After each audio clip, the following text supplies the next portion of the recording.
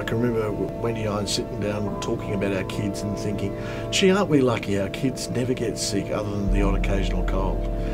And then one particular weekend, we noticed that Victoria had a bit of a limp. It was a relatively sudden event, so she had been fine, and then over a weekend or so the family noticed that she just wasn't steady on her feet as well as she had been. And unfortunately a scan showed that she had a tumour, a brain tumour. He told me that my daughter had a brain tumour, that they had to operate as soon as possible, and that there was a possibility she may not make it.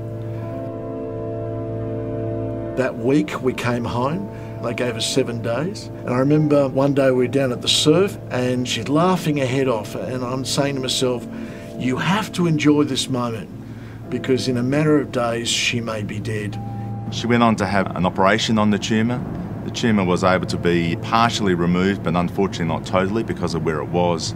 The tumour came back as a relatively what we call a lower grade tumour. However, it needs therapy because of its position. We don't want to use radiation because of how young Victoria is. So we went on and gave her chemotherapy. Unfortunately, the therapy is an every week chemotherapy, has a huge disruption on the family and obviously Victoria herself. Every time we go to hospital, one of the encouraging things for Victoria is when I say, okay, once you've had your blood taken, you can go to the Starlight room.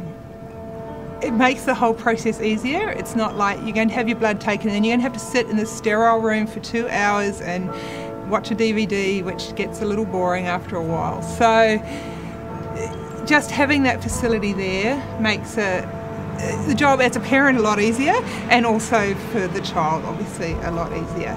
When we get there I feel like it's not very much fun, but when I get into Starlight room it's more funner and I feel like it's like at home but it's actually at the hospital.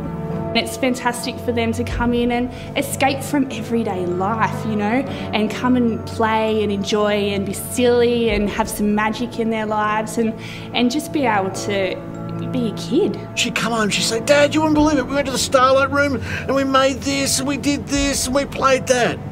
So in the most awful situation, the Starlight people brightened her day.